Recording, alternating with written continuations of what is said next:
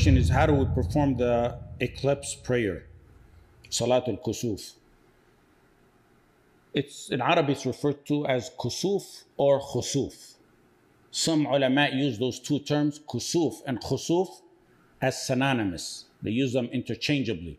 Some said al-Khusuf is the lunar eclipse, the eclipse of the moon. And Kusuf is the solar eclipse, the eclipse of the sun. Other ulama said when they're in separate context, they mean the same. When they're in separate contexts, separate sentences, they mean the same. If they're in the same sentence, same context, then Kusuf refers to the solar eclipse and Khusuf refers to the lunar eclipse. The question is, how do we perform the salah? It's very simple salah. Let me walk you through the steps of it. One of the main ahadith, of the many ahadith on this, is hadith Aisha radiallahu anha in Sahih Bukhari. أنها قالت خسفت الشمس في عهد رسول الله صلى الله عليه وسلم فصلى رسول الله صلى الله عليه وسلم بالناس فقام فأطال القيام ثم ركع فأطال الركوع ثم قام فأطال القيام وهو دون القيام الأول ثم ركع فأطال الركوع وهو دون الركوع الأول ثم سجد فأطال السجود ثم فعل في الركعة الثانية مثل ما فعل في الأولى ثم انصرف وقد انجلت الشمس فخطب الناس فحمد الله وأثنى عليه ثم قال إن الشمس والقمر آيتين من آيات الله لا يخسفان لموت أحد ولا لحياته فإذا رأيتم ذلك فادعوا الله وكبروا وصلوا وتصدقوا. So you start from the description of that hadith, you start your salah, Allahu Akbar, like any normal salah, any normal fard or nafil salah. Then you mention dua al-istiftah. You can use the one in Sunan Abu Dawood and At-Tirmidhi. سبحانك اللهم وبحمدك وتبارك اسمك وتعالى جدك ولا إله غيرك. Or the other one in البخاري المسلم. اللهم باعد بيني وبين خطاياي كما بعدت بين المشرق والمغرب. اللهم نقني من الخطايا كما ينقى الثوب الأبيض من الدنس. اللهم اغسل خطاياي بالماء والثلج والبرد. Then after that, dua al-istiftah, you recite al-Fatiha as with any salah. Everything so far is like with any salah. Then after the Fatiha, you recite a long surah estimated to be the length of Surah Al-Baqarah. Then you perform your ruku'. And it's sunnah to be a very long ruku' as well. We know the ibadah of the Sahaba. We know the ibadah radiallahu anhum. And we know the ibadah of Aisha in particular radiallahu anha who narrated this hadith. Yet when describing this salah, she said, ما ركعت ركوعا قط ولا سجدت سجودا قط كان أطول منه. I never performed a ruku' or a sujood that was longer than this one. It's very long. The length of the ruku' is close to how long one was standing in recitation. Jabir radiallahu anh mentioned it in his description. He said, ثُمَّ رَكَعَ نَحْوًا مِمَّا قَامَ. During the ruku' you say, Subhana Rabbi al-Azim. You say it as many times as you can. Or the other various adhkar of the ruku'. Subhanaka Allahumma Rabbana wa bihamdik. Allahumma aghfir li. Or the other praises. Subbuh, Quddus, Rabbul Malaikati wa Ruh. Or Allahumma laka raka'at wa bika amant wa laka aslamt. Khasha'a laka sam'i wa basari wa mukhi wa azmi wa asabi. Or other forms of adhkar or dua for this position. As with any normal salah.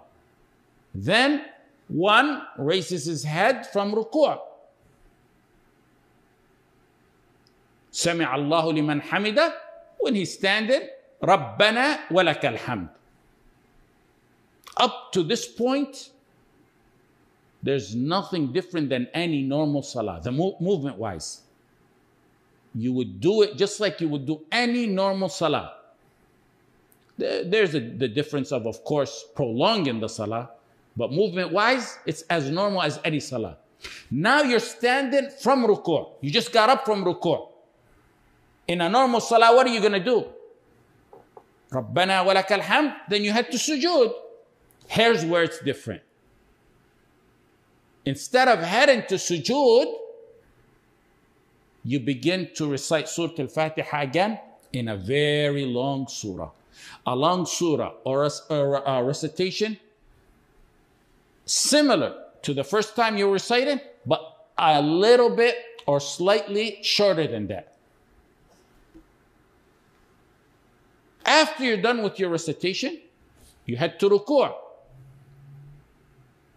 This is the second ruku', in a long ruku', but slightly shorter than the previous ruku'. Then one raises his head from ruku', saying Sami Allahu liman hamida. When he stands there, Rabbana wa lakal hamd.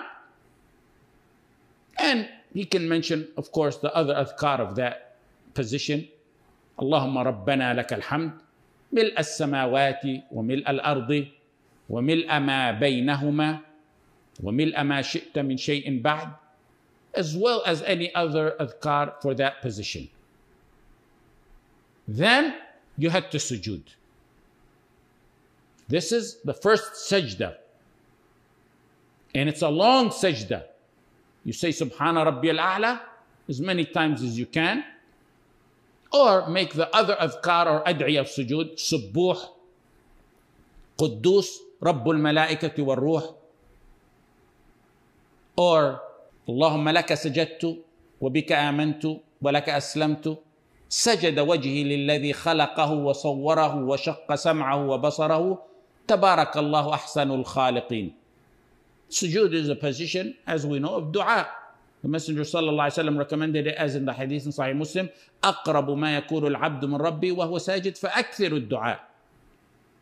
And remember what Aisha said, رضي الله عنها. These are very long sajdat. ما ركعت ركوعا قط ولا سجدت سجودا قط كان أطول منه. Jabir, Sahih Muslim,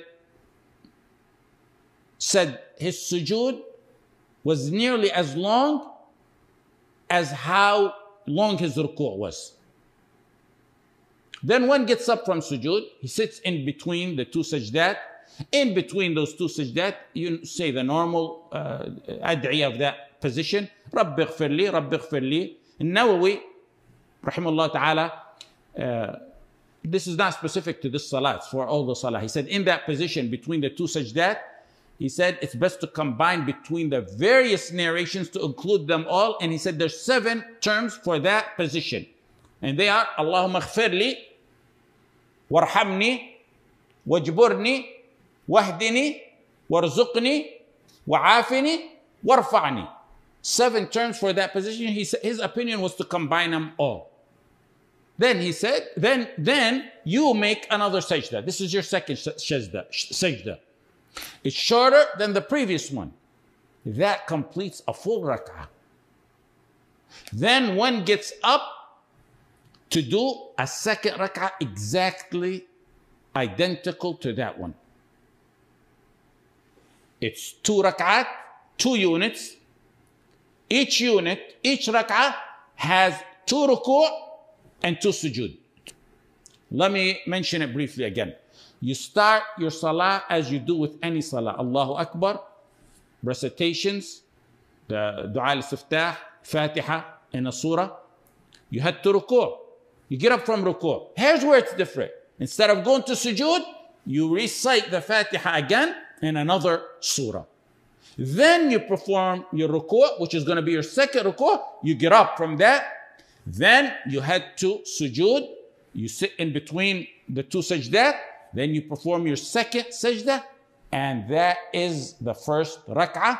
The second rak'ah is going to be identical to that. Double ruku' in each rak'ah. What's the main difference between this and any salah? In a one-liner, each unit, each rak'ah has double ruku' in it. Very simple. And the sunnah of it, of course, is to be very long. And the second time in the overall movements, you do something, it's a bit shorter than the previous time. This method is the most popular way from the narrations on it, by the Sahaba, and it's the most one accepted by the majority of the ulama. And it's the best way to perform it. It's chosen by the Malikiyya, Shafi'iyya, Hanabila, Al-Layth ibn Sa'd, and others.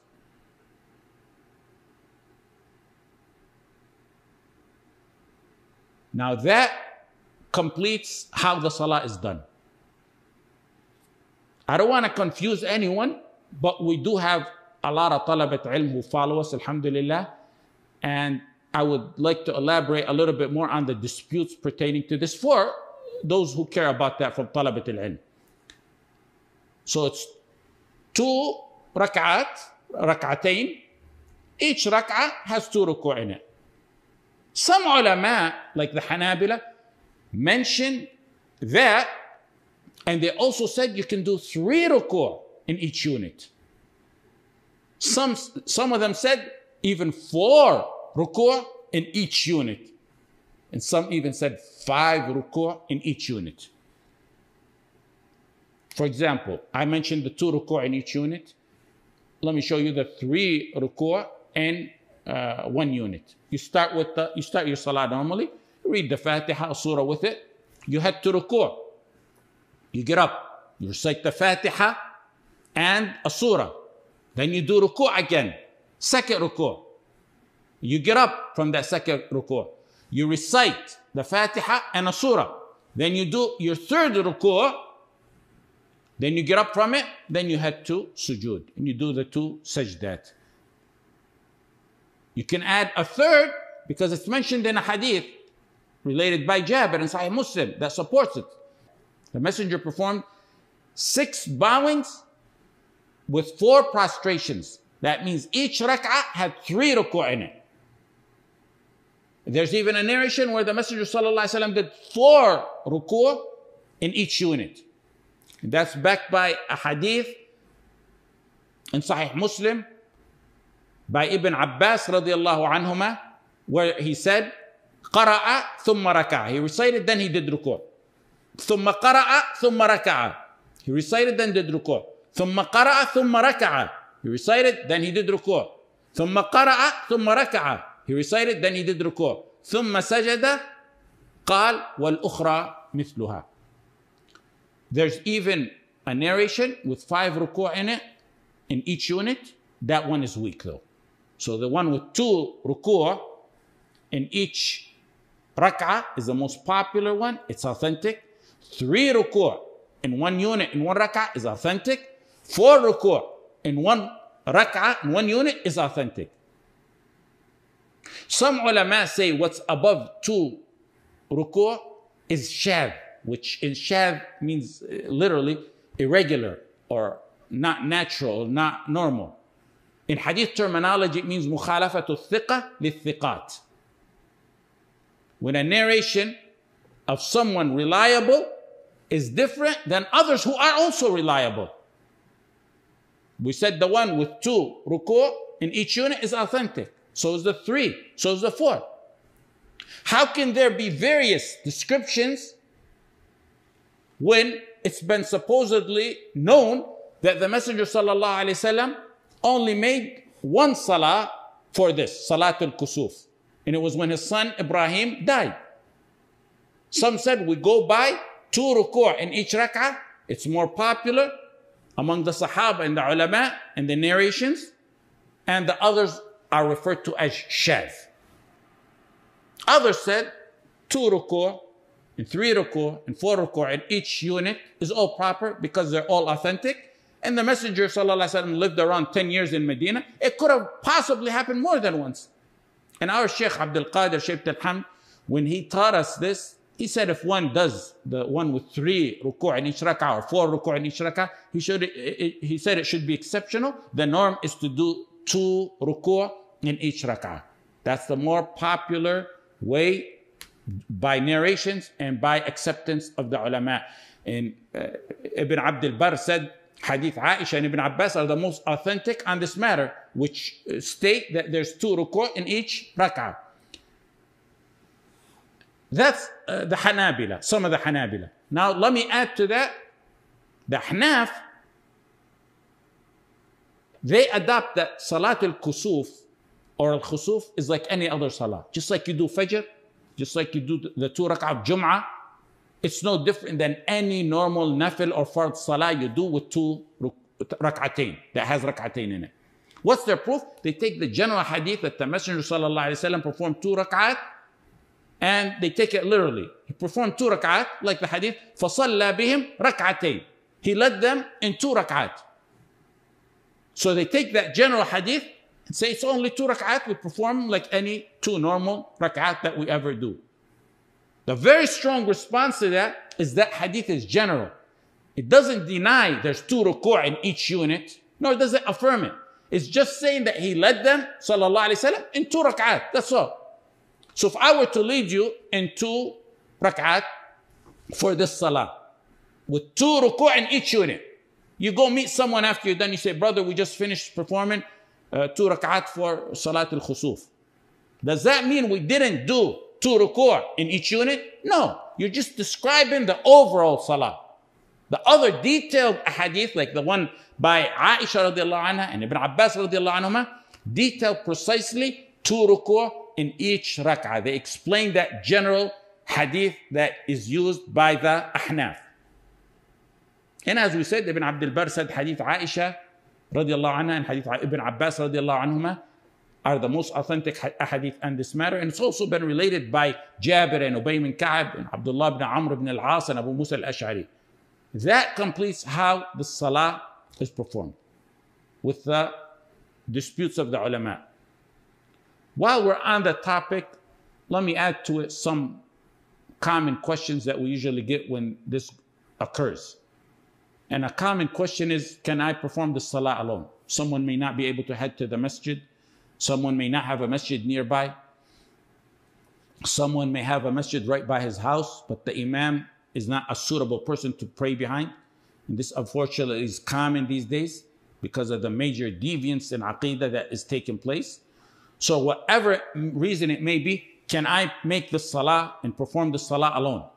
The simple answer to that is yes, you can perform it alone because it's only sunnah to perform it in congregation in the masjid. That's the simple answer, and let me elaborate for Tullab al-Ilm.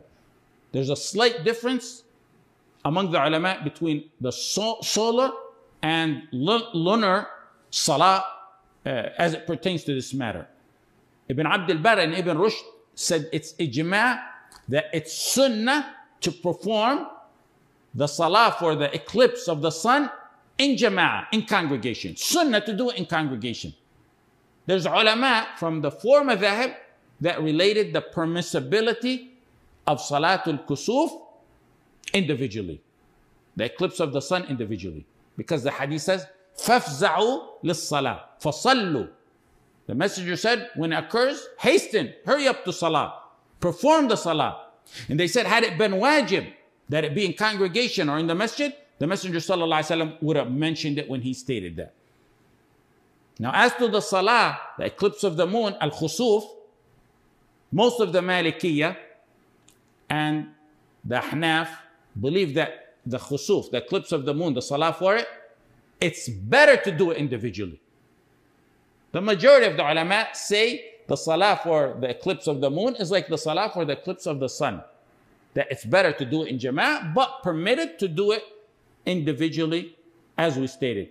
Among their proof is that the eclipse of the moon is like the eclipse of the sun. They should be the same. The rulings on them are the same. Somewhat of qiyas of one upon the other. They're identical salahs. The rulings should be the same. Just like the salah of the 2 Eids. They're the same salah for both Eids. Same here. Bottom line is there's no foundational reason to distinguish between the salah for the lunar and the solar eclipse. They're both the same, and it's better to do them in jama'ah, but if one does them individually, it's permissible. And if he has a reason for that, like health, or the imam is not suitable, or it's too far, inshallah, that will not diminish any of his reward. Another mas'ala is, do women perform this? And the answer is, it's for women just like it is for men, because Aisha is the one who described the hadith, and she performed it herself, as in the hadith in Bukhari and Muslim. Okay, another mas'ala is, what if someone performed this long salah, he finished it, he was done with his salah, but the eclipse was not over? Do you get up and do 2 more rak'at until it's over? The salah for the lunar and solar eclipse is not a repetitious salah. It's sunnah only to do 2 rak'at. 2 rak'at, with each rak'at having 2 ruku' in it. Repeating it, 2 more and 2 more and 2 more, is not the opinion of the majority of the ulama. So what do you do if you're done with your salah, but the eclipse is not over? You perform other ibadat that are established by the sunnah. فَإِذَا رَأَيْتُمْ ذَلِكَ فَادْعُوا اللَّهَ وَكَبِّرُوا وَصَلُّوا وَتَصَدَّقُوا. In another narration, فَافْزَعُوا إِلَى ذِكْرِهِ وَدُعَائِهِ وَاسْتِغْفَارِهِ. So you do your salah, what's established in the sunnah. After that, dua. After that, istighfar, takbir, dhikr, various forms of dhikr. Sadaqah. There's even a hadith in Sahih Bukhari that says to free the slave. Hadith Asma radiallahu anha. أمر النبي صلى الله عليه وسلم بالعتاقة في كسوف الشمس.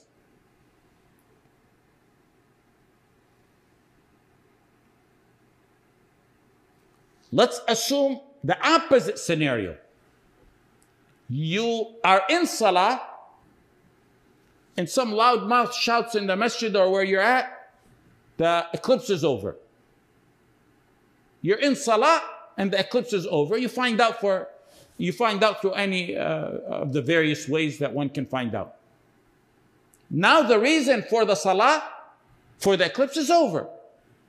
Do you abruptly taslim out of your salah? The Messenger sallallahu alaihi wasallam said, فَصَلُّوا وَادْعُوا حَتَّى يَنْكَشِفَ مَا بِكُمْ. Make salah and dua until the eclipse is cleared, until it's over. But you don't abruptly end the salah and just taslim out of it. You go through it, but briefly. Al-Buhuti mentioned this. He said, you continue with the salah normally, but make it brief and short. You no longer now need to prolong it. Continue it to the end, but briefly, because the reason for it has, alhamdulillah, ended. What's the timing of the salah? What's the exact timing of the salah? The proper timing is from when the eclipse starts until it ends. All that time is proper timing for the salah. It's not done before, nor is it made up after if one misses it. Because the hadith, the Messenger sallallahu alaihi wasallam said, when you see it, make salah until it's over. That's the timing of it, from when it starts till it ends.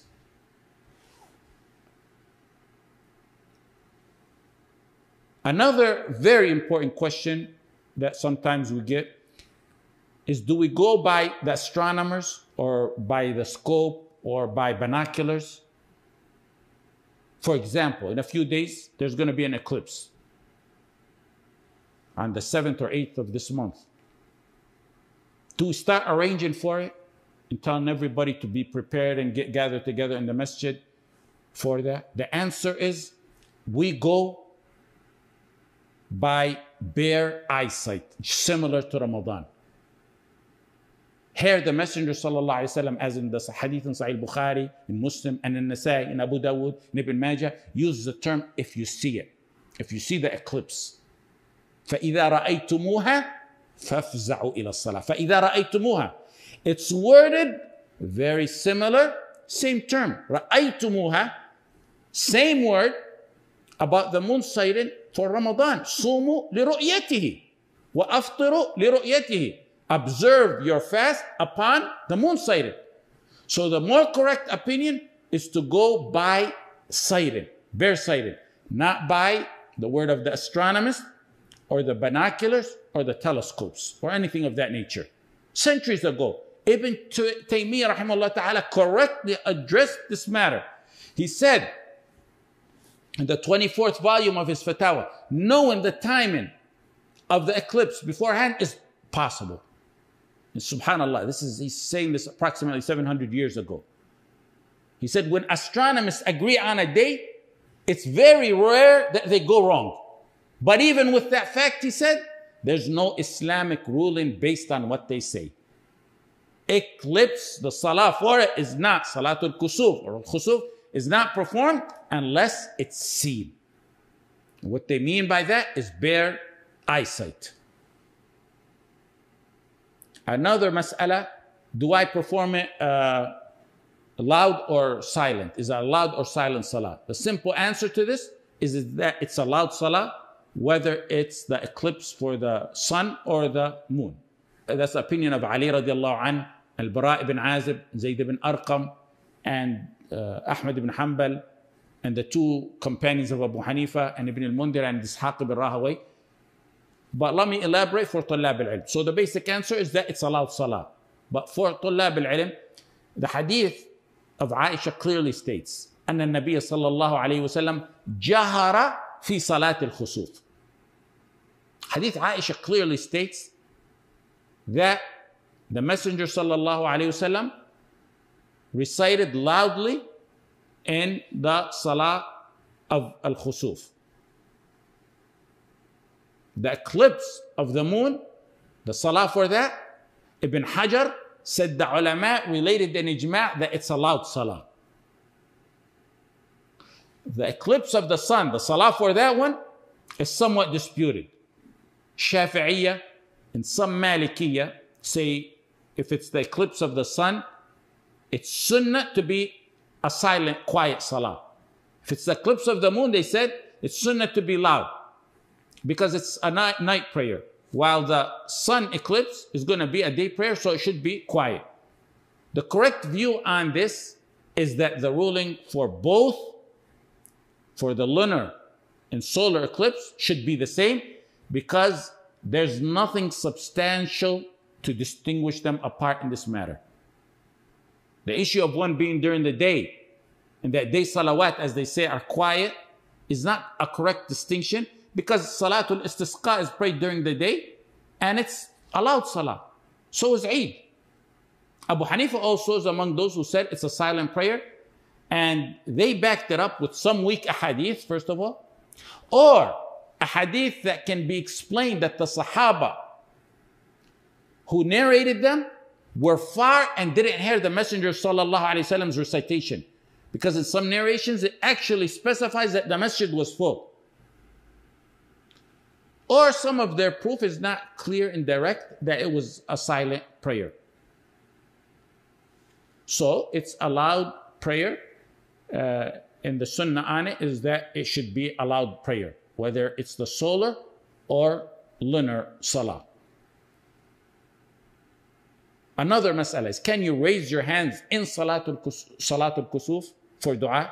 And the reason I mentioned it is because there's a popular hadith by Abdurrahman ibn Samurah, who said when he saw the Messenger sallallahu alaihi wasallam leading the salah, فَأَتَيْتُهُ وَهُوَ قَائِمٌ فِي الصَّلَاةِ رَافِعٌ يَدَيْهِ. When I reached the Messenger sallallahu alaihi wasallam in prayer, he was raising his hands. Some use this statement not just in the salah, they use it to prove that one can raise his hands in qunut. Some say it was done, he was raising his hands before the salah started. Ibn Hajar went to the extent of saying he was raising his hands to head to ruku'. Some ulama said that's very unlikely. And some say it's a general summarized hadith, so we don't take the details from it. The best explanation is that hadith Abdurrahman ibn Samurah is a general, summarized hadith. Hadith Ibn Abbas and Hadith Aisha are more detailed, and they didn't mention that he raised his hands in this salah. After the salah, when one makes dua in this particular salah, if he decides after it, because the Prophet ﷺ said after that to make dua, if he raises his hand due to this hadith and the other general hadith about raising the hand, then inshallah that's proper. What if somebody makes the salah short? I can't stand and read Surah Al-Baqarah. Is it acceptable? You get that question frequently. It's acceptable, but he misses out on the sunnah of prolonging it. Is there a khutbah to this salah? If you do it in congregation, is there a khutbah? Some ulama said it's sunnah to give a khutbah. That's Shafi'i said that, and it's one of the two opinions of the Hanabila. And now we said, Jumhur of the Salaf said it's sunnah to give a khutbah afterwards. The Messenger ﷺ definitely gave a talk after he performed the salah. Abu Hanifa and Ahmad in another opinion, and Imam Malik say he did give a talk, but it wasn't a khutbah. It was just to teach them the salah and to address the issue of them thinking that the eclipse was caused by the death of his son Ibrahim. And he wanted to teach them how to do it and correct that matter. Some of the Malikiya were in between those two opinions. They said it's not a khutbah, but the Imam should give a simple reminder.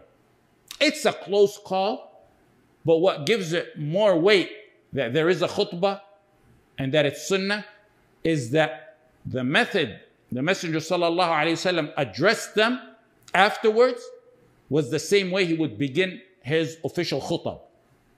In Hadith Aisha, فَخَطَبَ النَّاسَ فَحَمِدَ اللَّهَ وَأَثْنَى عَلَيْهِ.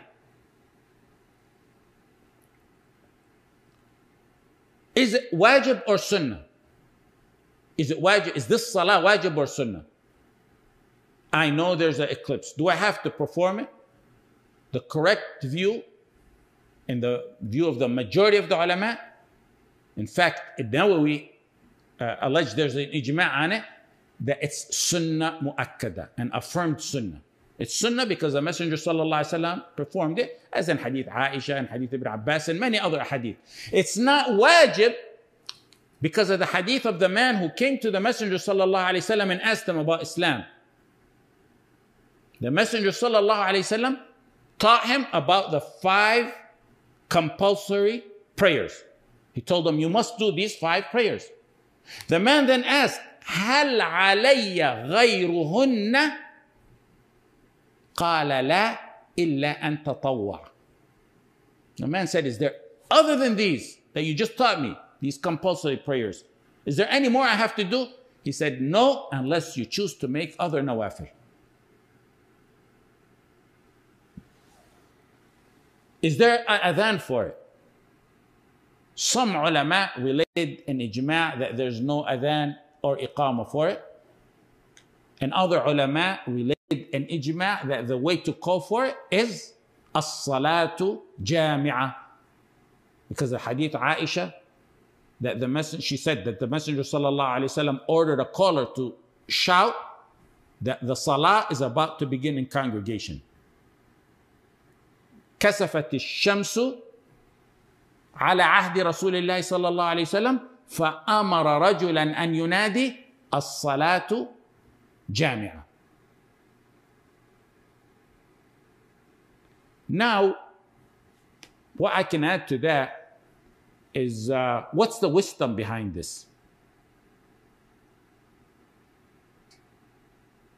The wisdom behind this salah, in this occurrence, is what the Messenger ﷺ said when he finished the salah.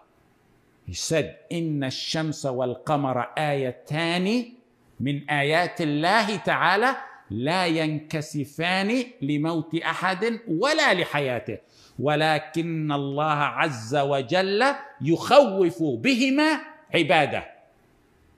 There are 2 signs of Allah subhanahu wa ta'ala that He strikes fear into His slaves. A warning from Allah, a wake-up call. People tend to go about in their day-to-day lives and they take for granted signs and blessings of Allah subhanahu wa ta'ala, like the sun and the moon and everything else. There's those who are mindless and don't think Allah enough. And who could ever think Allah subhanahu wa ta'ala enough? Worse than that are those who commit the sins. Worse than that are those who live on Allah's earth, enjoy the sun and the moon, and disbelieve in Him or associate partners to Him, or even deny His existence. So the eclipse is basically a wake-up call. It's a sign for people to repent and to return to Allah and ask forgiveness. It's like the verse, وَمَا نُرْسِلُ بِالْآيَاتِ إِلَّا تَخْوِيفًا. We send the signs to warn and to make them afraid of destruction. وَمَا نُرْسِلُ بِالْآيَاتِ إِلَّا تَخْوِيفًا. A warning for those who are good to be better, and the evildoers to repent and to return. Now, in the speech that the Messenger sallallahu alaihi wasallam gave, he directed them about adhkar and istighfar and dua, and then he corrected the matter, which was in Jahiliyyah. They used to believe that the eclipse would only happen at the death or birth of someone special. And during the Messenger sallallahu alaihi wasallam's time, it coincided by the will of Allah to occur on the day that his son Ibrahim died. So what was the rumor? فَقَالَ النَّاسُ كَسَفَتِ الشَّمْسُ لِمَوْتِ إِبْرَاهِيمِ. The people began to say it occurred due to the death of Ibrahim. The messenger wanted to correct that. He told them the sun and the moon do not eclipse because of the death or life of anyone. When you see them, when it occurs, pray and invoke Allah. What's unique about this, and a side issue, is that this in itself is a big sign of the truthfulness of the messagehood of our beloved Muhammad sallallahu alayhi wasallam. Had he been trying to seek fame or a false prophet, he would invest on this and say, yeah, today the sun eclipsed because my son died and I was sad and I shed tears, so the sun eclipsed. But that's Rasulullah sallallahu alayhi wasallam, the true, trustworthy and truly inspired one, the truthful, confirmed one, sallallahu alayhi wasallam. Finally, let me share a personal story that I always remember when I mention this, and it's how I learned of the salah. And there's many benefits within this story on talab al-ilm from my father. Every time the eclipse is mentioned, I always remember the story. When I was 8 years old, we were in Medina memorizing Quran while my father was studying in the university. Every few months, on weekends, or in mid-semester breaks or other breaks, we would go on a family trip from Medina to Mecca to perform Umrah. And it was a very long, deadly road back then. It was only 2 lanes. 1 lane heading to Mecca and 1 to Medina. 1 lane each way. No lights, and at sometimes it would be damaged. It was dubbed the highway of death. Anyone who lived during that time will tell you about that highway. In fact, my parents used to make istikhara, an extensive dua, every time we were about to go on that trip. It was common to see deadly accidents due to the conditions, and also people falling asleep as well. On one of our trips back from a weekend trip, it was Friday. The next day was Saturday. Saturday is the first day of the school weekday. So Saturday is like Monday here, the first day of the week to go back to school. On the way back, the fan belt for the car got caught, and we were stuck in the highway. There was no mechanics and nothing in sight. We ended up pulling over to the side, and we spent the night on the side of the highway. Later on in the morning, Allah subhanahu wa ta'ala sent us someone to resolve the matter. There was no cell phones. There wasn't even land phones back then, landline phones. No patrol, nothing of that nature. Subhanallah, Allah subhanahu wa ta'ala sent someone and he helped us. What happened was, because we spent the night on the road, we didn't reach there on time, we were all absent from school on Saturday. And in the 4 years that my father was in the University of Medina, he never missed a single class, let alone a full day. In fact, he was never even late to a single one of his classes. This was the first time he was absent a full day. The students' desks were arranged in a certain order in the classrooms. And he was known in the start of the semester to take his desk and chair and put it awkwardly in the front side of the classroom next to the teacher, so he can write in here on almost every single word that the teacher says. He was known for that. And I remember as a child, some who are big names today used to come and ask him for his notes to photocopy them. That Saturday, subhanallah, an eclipse occurred. The following day, Sunday, I didn't have school for some reason. And when I didn't have school, my father would take me with him to the university. And the teacher there was the Imam of the Haram, Abu Bakr al-Jazairi, the known Mufassir. He was also a teacher in the university as well.